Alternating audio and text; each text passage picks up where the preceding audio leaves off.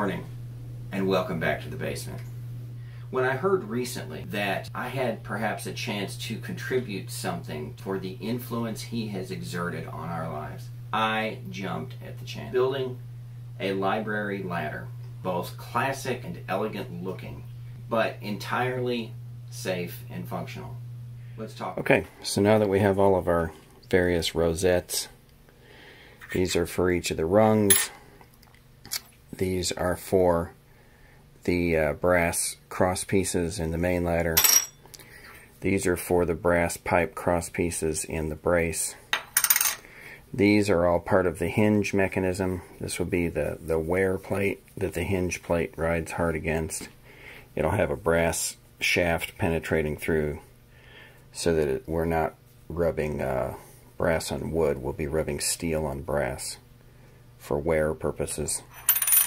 And there are the rosettes, polished up and in place for this main part of the ladder. So I have figured out the perfect angle to set the blade to push this through on the sled and get this exact angled interface. Went through and did that on all four corners of each of these steps so that there's an angle cut both front and back. The next thing to do is to drill through here with a 3/8 inch bit. As I alluded to earlier, there's going to be this brass rod that's going to come across both sides, and then there will be a wooden block here in the center.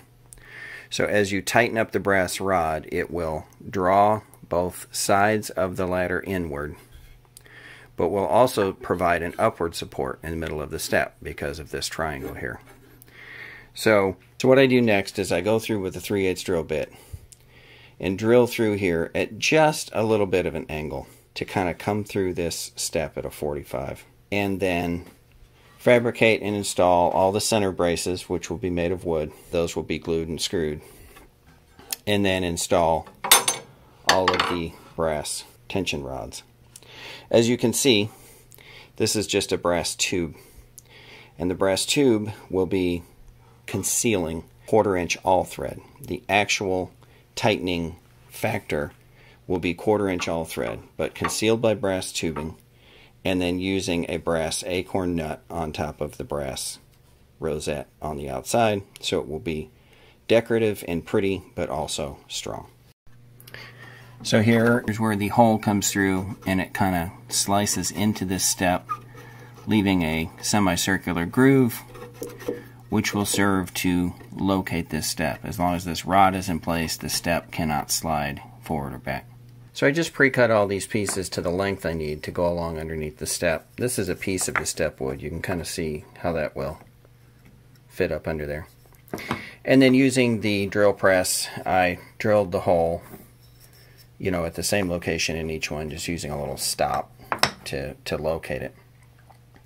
And now I want to bevel it off to basically bisect this hole and then taper to the ends. This happens to be the back taper. I just wanted to show how it's pretty simple to do this quick jig to it meets here, here, and there. The sliding of this piece determines how far over it's angled.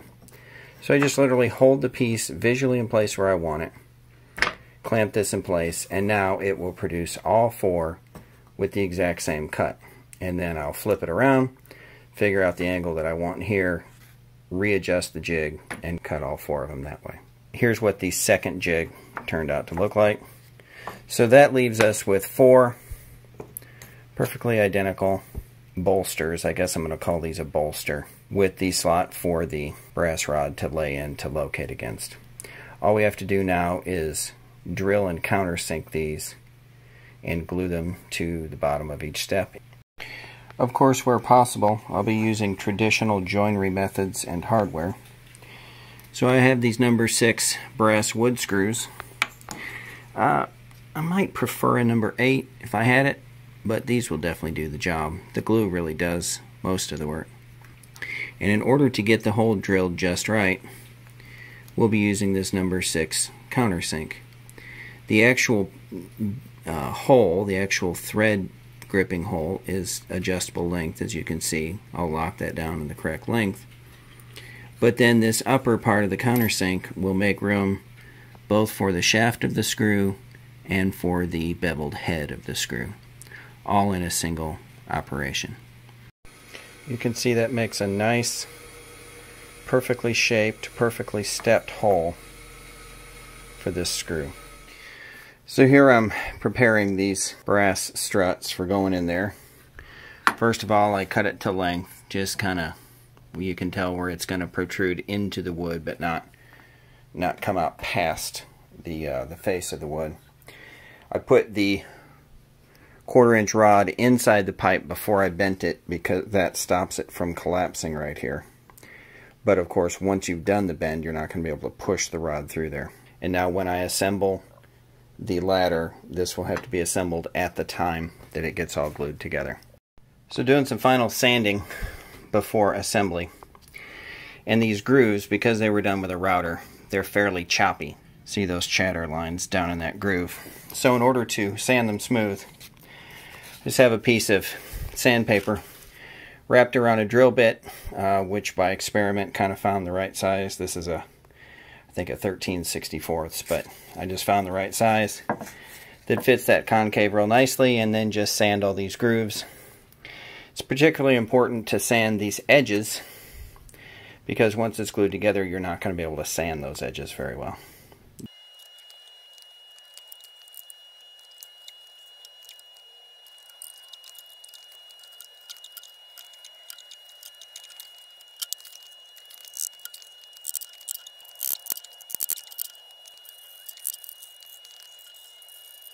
The glue has set overnight. The glue is done, and here we have the finished look on this side.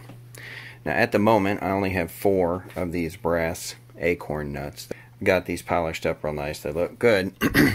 I have more on the way, and when I get more, then on this side I'll replace these nuts with the brass ones. As you can see, I just kind of rough cut the threaded rod, you know, not being sure exactly how long it's going to need to be. So with this nut in place, I'll cut this off, and then I can back this nut off and screw the new acorn nut on, and that side will be complete as well. Moving on, I have this heavy brass pipe. It's almost as heavy as a regular steel pipe. It's very, very solid and strong. I picked it up at a antique store. They had like 2 6-foot lengths for $7 each or something. I do not know what they came from, but they're just wonderful for a purpose like this. Obviously it has a heavy tarnish on it. I think it's probably, you know, early-ish 20th century. So I need to take it to the buffer and buff all that off. Having done some of it in the past, I know that it's going to be quite a job. This heavy tarnish does not want to come off. But I'll get that buffed out. And one of them is going to go across here and be this front rail that the platform rests on. And then this one will go across at the top and will be the bar that you lean against. And in a polished up, you know, gleaming brass, I think it will be quite attractive. And here the first one is in its polished state. So one more to go for this part of the ladder, and there will be 2 of these on the other part of the ladder. So the way these bars work, the way this is going to attach, is I have just sanded this to 3.1 degrees. This ladder leg is canted inward 3.1 degrees. So setting this guide on the sander to 3.1 degrees and then sanding it here, and so that gives you this, the end of this profile now aligns with the ladder rail. Now as of this instant, the other side is perfectly flush. This side is sticking out by, what is that, a 32nd? So I will take this back to the sander in the very same orientation and take off just a smidgen more. But as soon as that is flush, then this rosette will go into this recess. This will have 5 or 6 holes and will be screwed into place. And then a piece of all thread will run through here, and the pipe will be tightly clamped between these two opposing brass plates. So the pipe is attached to the plate is attached to the ladder, and that will lock this piece in place. So I decided to drill 6 holes. I use this carbide spot drill to place the 6 spots around this rosette. And what I will do, this one I used the DRO, and it has a bolt circle function where you create a bolt circle and then you just tell it which hole you want to cut, and then you reposition the table until it reads 0, 0. So you use that to align, and then you bring the quill down and drill that little beginning hole. Having completed one of them, I'll go ahead and put a wooden platen up here, a wooden drilling surface, and stick a little right angle block in it that I can nestle these brass plates up into the circle, and then I can just use the centering nature of the drill bit. The drill bit will follow that cone, so all I have to do is get it pretty close to the place to rotate it where it belongs, and then the drill will drill down through that hole without a problem. And then frankly I'll use this one to create that one. I'll just put this on top and use this as a guide to drill these circles. But for the first one we used the fancy electronic DRO and got them perfect to within, you know, 1/1000th of an inch or whatever. So here we have it. I just cut this little angled wooden block, screwed it to this wooden platen, and now this piece can just be held up in here and be rotated. It will keep the outside positioning, the outside spacing, the same. No matter where I rotate it, it's going to drill in the same ring. And all I have to do is just line up the bit with the, you know, with the starter cone that I just drilled, which, like I say, it'll be kind of self-aligning. I'll go ahead and drill the first one completely and then use the first one to drill the second one. So now with the center holes drilled, I have a countersink in here, and through trial and error I found the perfect depth to where that screw lays flush. And then I'm using the depth stop set that I can just pull it all the way down until that nut bottoms out against this bracket, and then my depth of my holes is just right. Alright, so I've gone through and polished the heads of the 12 screws that will hold these in, and I need to drill the holes to the depth that these screws need. Now it's really important that I not drill too deep or I'll come through the other side. One of the easiest ways to control depth in a situation like this is to simply drill through a little wooden block like this and set your bit in the chuck of the drill so that your stick out is appropriate. So here I can just hold this up against this edge, and I can see that I'm not going to drill all the way through. So I'll just use this little guide and then drill as deep as I can at that point against the guide, and my hole will be deep enough. Alright, and for the final brass insert bar, I need to fill up these ends. I don't want it to be a big gaping hole here. So I'm going to get a careful measurement on that, and then we'll turn a brass plug to put in there. We'll leave it give or take 1/1000th of an inch clearance, and then insert it with some green Loctite 680, which is a permanent connection if there is 5/1000ths or less clearance.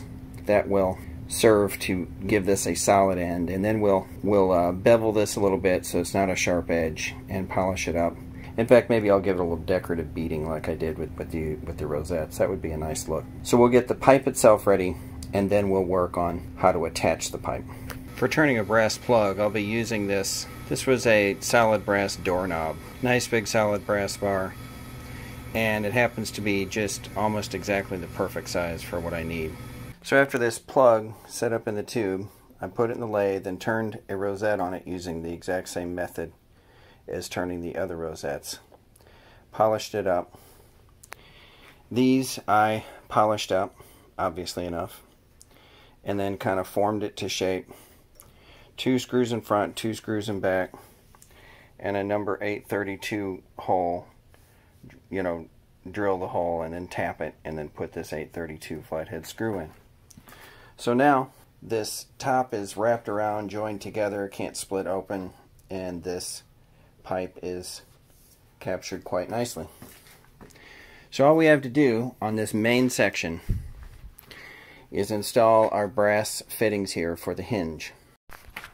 Now as far as this hinge goes, what I'm going to do essentially is we're going to line this hole with this brass sleeve. And then to retain this brass sleeve, this is 1/8 pipe threading. So I will thread this for 1/8 pipe thread and then cut it to length to the other side and then thread this piece to screw it on. Alright, so there is the base or the mount for the hinge installed. Brass plate over here, brass plate over there. I glued it with wood glue, tightened it up real good, and then screwed it in. So this is all kind of locked in place. Can't rotate, can't move. And then here on this side, I've just completed the first hinge pin. And basically it's got threads on both sides. This side you will tighten down as tight as it can go. It will bottom out on these threads. And then this side I will hit with some Loctite blue, which is very firm but not absolutely permanent. It will kind of turn this into a lock nut, and then tighten it in until it's got just a little wiggle and it's free operating but not clatter. So this hinge will be operating all metal on metal, nothing will be rubbing wood, and I think it should give many years of trouble-free service. I have several kinds of wood finish that I've kind of gathered over the years. And one of the first things I reach for is this Jacobean color of this mid-wax stain. And it's a very vintage look, but it's almost a medieval look. It's very, very old looking. And I'm not really going for that look. I think in my mind I'm thinking more about turn of the 20th century, not turn of the 16th century. Then I also tried this tung oil finish, which actually is a real nice sheen to it, but it's very blonde. It's a little too 60s modern, mid-century modern, and not vintage enough. So, oddly enough, the way to get the truly vintage look that I want turned out to be the original authentic vintage finish, which is to say a couple coats of boiled linseed oil. This wood finish has been used for, you know, years and years, and what it does, it kind of just makes the wood look a little bit wet. There's a little bit of an amber color imparted, but mostly it just looks wet. And expanded out to the whole ladder, I think it's just right. I like how it sets off the brass. I like how it looks vintage and authentic. Over time this will darken, and the older it gets, the more authentic it will look. So a little bit of time has passed, and here we have the ladder for the first time in a standable configuration. The folding brace is made with the same basic methods and materials as the first part was. Drilled through here, counterbored the place for the, for the brass plate to set in. Use the mill and the DRO to drill these holes in this radial pattern. The hinges are just heavy brass plate, 1/8" brass plate, cut to size on the bandsaw, sanded down on the big sander, and then polished. And then, of course, the fulcrum pin going through what was already prepared. So, final step, I'll get some finish on this so it can be setting up, and I will build the platform that's going to ride right here.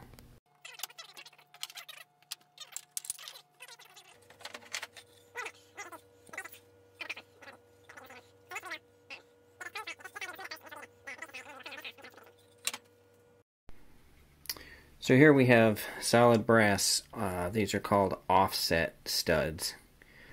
Use it as a riser to get a circuit board up off of a surface.